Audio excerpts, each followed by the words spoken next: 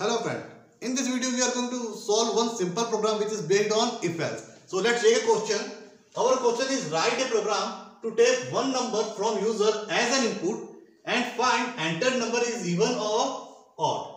Means in this program we will take one number from the user and check entered number is even or odd. So our first question is, what do you mean by even number and odd number? A number is divisible by 2 is called even number, and example of even numbers are 2, 4, 6, 8, 10, etc. is the example of even number. So what do you mean by odd number? A number which is not divisible by 2 is called odd number. Example 1, 3, 5, 7, etc. So our next question comes, how we can write a program to find number is even or odd. So simple, this is a simple step. We divide the number by 2. We simply divide the number by 2.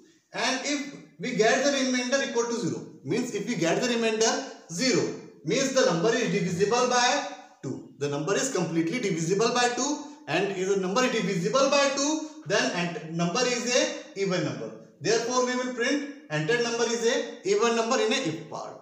Okay. And suppose if the remainder is not equal to 0, if the remainder not equal to 0, means the number is not divisible by 2. Okay. And if the number is not divisible by 2, means that number is a odd number. So that part we will print odd number in a else part. So now our one more question comes, how we can find a modulus? How we can find a remainder? Answer is by using modulus operator. We can find the remainder by using modulus operator. Modulus operator gives the remainder. So, and it is represented by percentage symbol. For example, here we have written a equal to 10. Value of a is initialized with 10. And in a next line, we are writing a modulus 2. What do you mean by this expression or statement? The meaning of this expression is, we divide the value of a by 2. Means we divide the 10 by 2. And we get the remainder 0. We get the remainder 0. And if we get the remainder 0, means a number is divisible by 2 and number is a even number. And yes, a is a 10, value of a is 10 and 10 is a even number.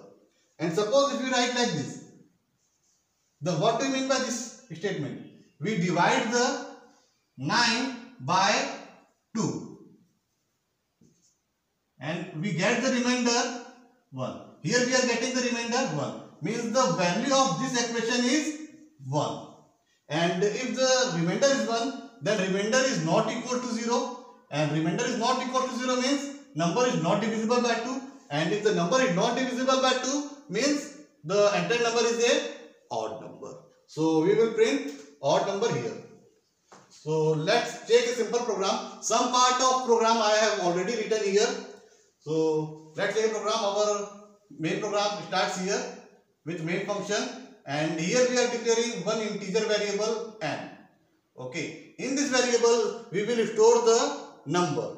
When this statement will execute, one memory block will be occupied in our memory, and the name of this memory location will be n. Right now this location don't have any value. In a next line we are printing enter a number. So this print tab will print enter a number in our output screen. Suppose this is our output screen. So here printf will print enter a number. And how we can take a number from the user? By using scanf.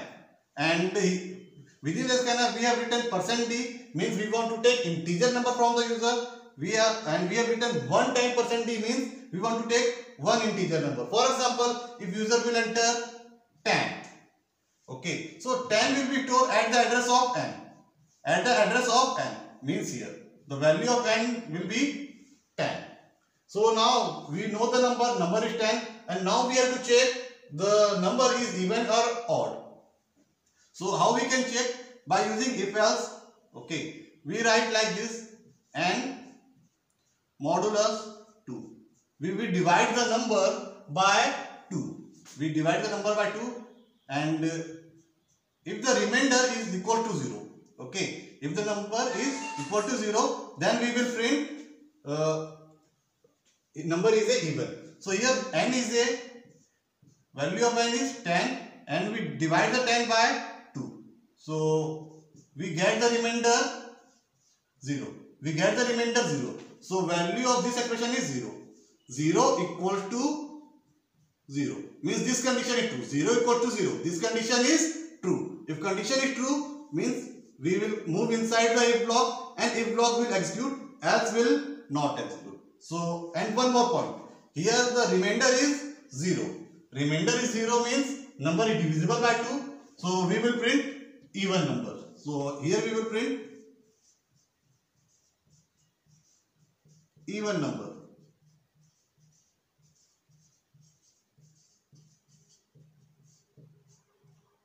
Okay. So, here the condition is true. Therefore, we move inside the if and this printer will print even number.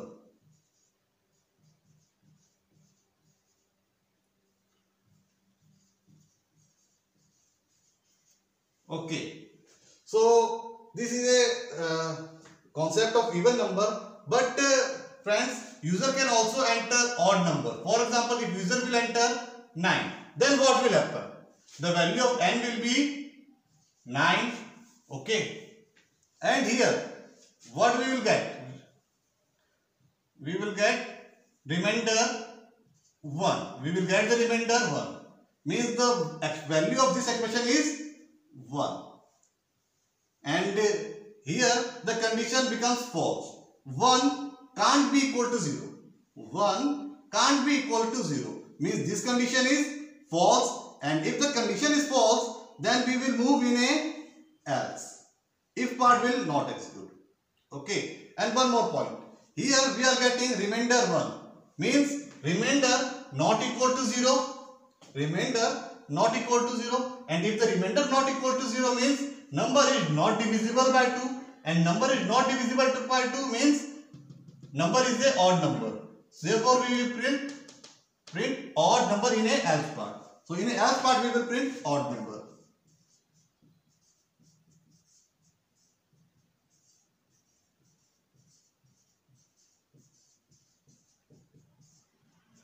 So this is a simple program and this printer will print odd number.